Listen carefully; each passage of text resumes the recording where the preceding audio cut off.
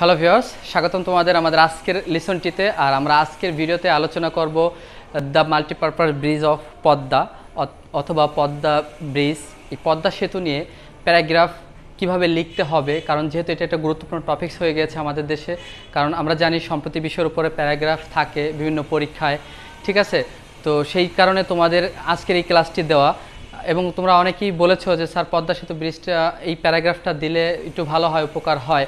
তো তাদের উদ্দেশ্যে বলতেছি যে আজকে ক্লাসটা তোমাদের জন্য সহজ করে দেওয়ার চেষ্টা করতেছি, কিভাবে তোমরা করবে বা কিভাবে পড়লে তোমাদের একটু মনে থাকবে। দেখো, তো আর দেরি না করে আজকে একটু শুরু করি। দেখো, পদ্মা সেতু সম্পর্কে যদি আমরা কতগুলো কথা বলতে চাই বাংলায়, তাহলে কি বলতে পারি? দেখো, পদ্মা সেতু আমাদের একটি স্বপ্নের প্রকল্প। পদ্মা সেতু আমাদের একটি স্বপ্নের প্রকল্প। যদি এই কথাটা আমি ইংলিশে লিখতে চাই, প্রথম লাইন হিসাবে লিখতে পারি দ্য পদ্মা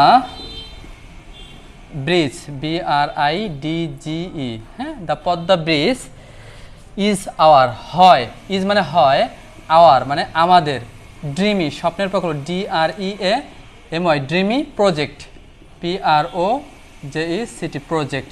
দেখছো, পদ্মা সেতু হয় আমাদের একটি স্বপ্নের প্রকল্প, ঠিক আছে। এরপরে দেখো পরের লাইনটা আমরা কি লিখতে পারি? প্রকৃতপক্ষে এটি বাংলাদেশের ইতিহাসে সবচেয়ে বড় প্রকল্প। আসলেই কিন্তু তাই। তো আমরা কি লিখবো?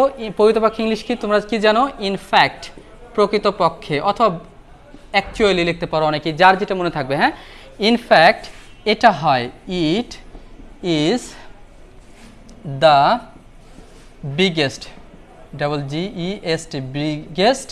দেখো, it is the biggest project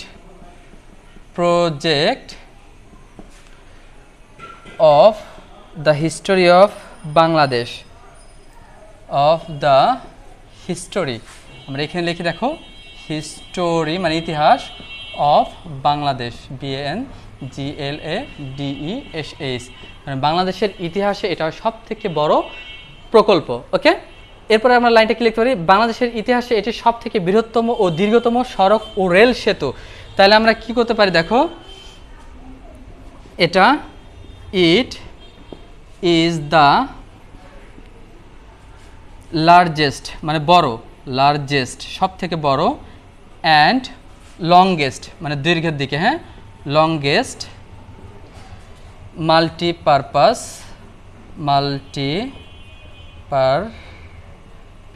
multipurpose road rail bridge, হ্যাঁ, road rail bridge, BRIDG bridge, in the history of Bangladesh, in the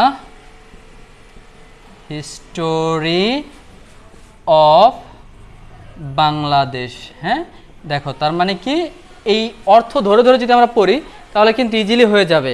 এটা হয় সব থেকে বড় এবং দীর্ঘতম, মাল্টিপারপাস মানে বহুমুখী, রোড এবং রেল দুটো একসাথে, bridge in the history of Bangladesh বাংলাদেশের ইতিহাসে, এটি এত কিলোমিটার দৈর্ঘ্য, এত কিলোমিটার প্রস্থ। তাহলে আমরা কি লিখতে পারি? দেখো, ইট ইজ এটা হয় 6.15 কিমি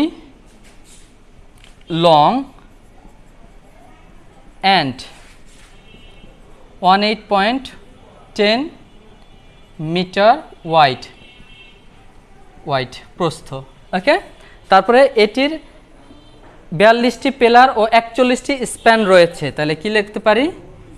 ইট হ্যাজ এটির আছে 42 পিলার্স, পিলার্স অ্যান্ড 41 স্প্যান্স। ওকে, এলাইনটাকে আমরা লিখে দিতে পারি ইজিলি। এরপর দেখো কি বলা আছে? সেতুটি লৌহজং এবং মুন্সিগঞ্জকে শরীয়তপুর ও মাদারীপুরের সাথে সংযুক্ত করেছে। তাহলে কি হবে? The bridge has been connected, সংযুক্ত করেছে। হ্যাঁ, কানেক্টেড কোথায় সংযুক্ত করেছে আমরা এটা দেখি। লৌহজং মানে হচ্ছে লৌহজং অ্যান্ড মুন্সিগঞ্জ, মুন্সিগঞ্জ টু শরিয়তপুর, পুর অ্যান্ড মাদারীপুর। মাদারীপুর। তো দেখছো কি হয়েছে, the bridge has been connected, ব্রিজটি সংযুক্ত হয়েছে লৌহজং এবং মুন্সিগঞ্জ থেকে কার সাথে, শরীয়তপুর এবং মাদারীপুরের সাথে। ওকে, এর অনুমতি ব্যয় প্রায় 30 কোটি টাকা ধরা হয়েছে। তাহলে আমরা কি লিখতে পারি দেখো, আমরা লিখতে পারি হচ্ছে ইটস এস্টিমেটেড, মানে অনুমিত, এস্টিমেটেড কস্ট অনুমিত ব্যয়, হ্যাজ বিন ধরা হয়েছে নিয়ারলি, কাছাকাছি, নিয়ারলি কাছাকাছি, কত কাছাকাছি, 30 করোড় বিডিটি। দেখো 30,000, হ্যাঁ 30,000 করোড়, সিও করোড় বানানটা হচ্ছে দেখো CRORE, করোড়, BDT মানে বাংলাদেশের টাকায়। ঠিক আছে, এটি বাংলাদেশের নিজস্ব অর্থায়নে তৈরি হয়েছে। তো আমরা কি লিখতে পারি, ইট হ্যাজ বিন বিল্ট, তৈরি হয়েছে, ইট হ্যাজ বিন বিল্ট, এটা তৈরি হয়েছে, the on fund, FUND, fund of Bangladesh, BANGLADESH, বাংলাদেশের অর্থায়নে তৈরি হয়েছে। ঠিক আছে, এরপরের সেন্টেন্সে দেখো, এটি কৃষি ও শিল্পক্ষেত্রে নতুন বাণিজ্যের সম্ভাবনা সৃষ্টি করবে, মানে ভবিষ্যৎ। তাহলে ইট উইল ক্রিয়েট, এটি সৃষ্টি করবে কি দেখো তো, নিউ মানে নতুন, business, BUSINESS, business and business opportunities, নাকি বাণিজ্যিক সম্ভাবনা, বিজনেস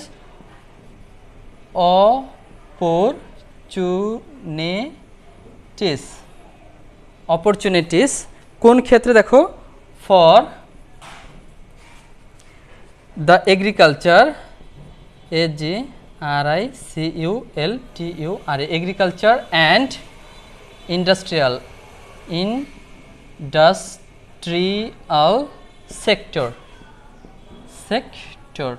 ঠিক আছে, তাহলে কি হবে দেখো, এটি কৃষি ও শিল্পক্ষেত্রে নতুন বাণিজ্যের সম্ভাবনা সৃষ্টি করেছে, it will create new business opportunities for the agriculture and industrial sector. ওকে, এটি দেশের সম্মান ও মর্যাদা বৃদ্ধি করবে। তো এই কথাটা আমরা শেষ লাইন হিসেবে দিতে পারি, ইট উইল ইনহ্যান্স, মানে বৃদ্ধি করা, ইনহ্যান্স, HANC, ইনহ্যান্স কি করবে, দ্য প্রেস্টিজ, মর্যাদা, প্রেস্টিজ অ্যান্ড ডিগনিটি, সম্মান এবং মর্যাদা, ডিগনিটি অফ দ্য কান্ট্রি, দেশের, অফ দ্য কান্ট্রি।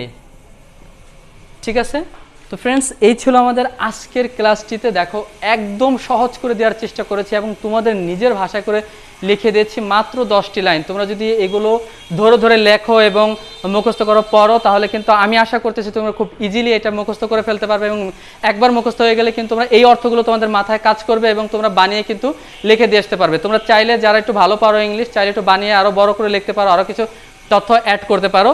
তো কথা হবে অন্য কোনো একটি ক্লাসে। তবে যাওয়ার আগে বলতেছি, তোমাদের যদি বিশেষ কোনো ক্লাস প্রয়োজন হয় তবে অবশ্যই আমাদের কমেন্টস বক্সে জানিয়ে দিও, আমরা সেটি সহজ করে তোমাদের দেওয়ার চেষ্টা করব।